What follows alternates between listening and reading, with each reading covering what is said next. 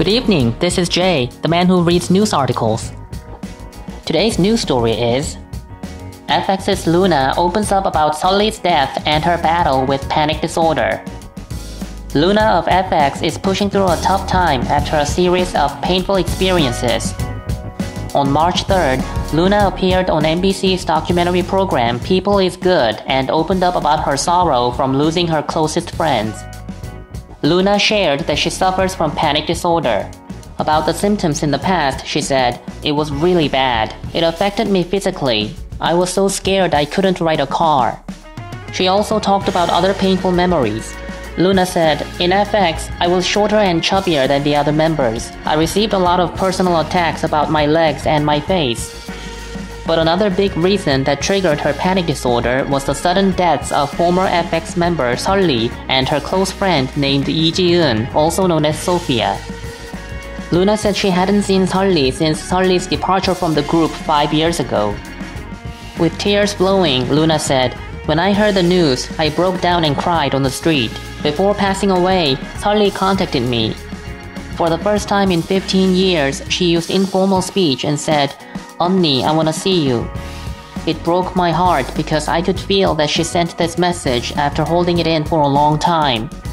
I should have approached Sulli first and talked to her." Following Sulli's death, Luna also lost a longtime friend of hers, Sofia, who was her roommate until the end of last year. She provided a shoulder to cry on when Luna was having a hard time after Sulli's passing. But soon afterwards, Sofia passed away as well. Luna brought a blue gypsophilia to her friend's grave and said, "Jieun's favorite color was blue. Her last hair color was blue too. It's about time I stopped crying, but I'm sorry." Teary-eyed, Luna said, "She had a lot in common with me. We relied on each other a lot, and we said we'd overcome our challenges.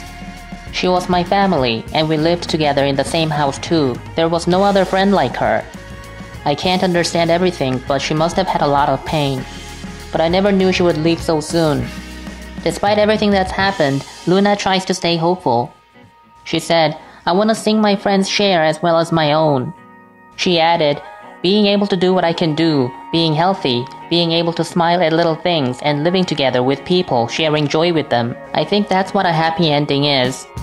Then she said to her parents, "Mom, Dad, I'm not weak. Even if it hurts, I will surely get through it all." Let's hope that Luna's strength and positivity will lead to a much brighter future for her.